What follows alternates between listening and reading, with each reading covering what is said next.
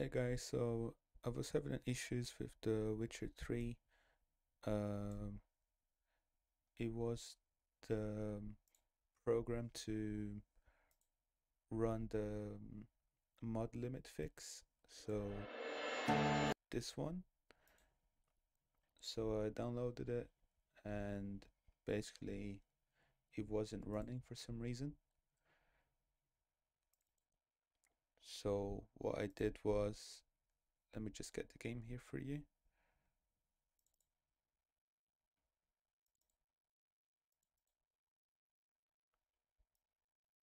Okay, so this is the program.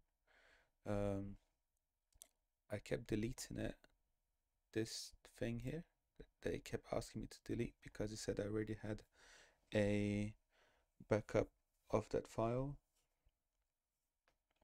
So I deleted that. I'll run the program. It would say this or that the backup was already done, so it couldn't fix it.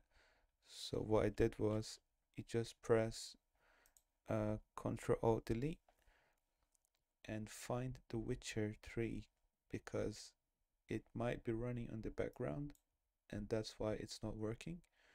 So just go on The Witcher 3 and end the task and then try running the program again and it should work for you just like it did for me.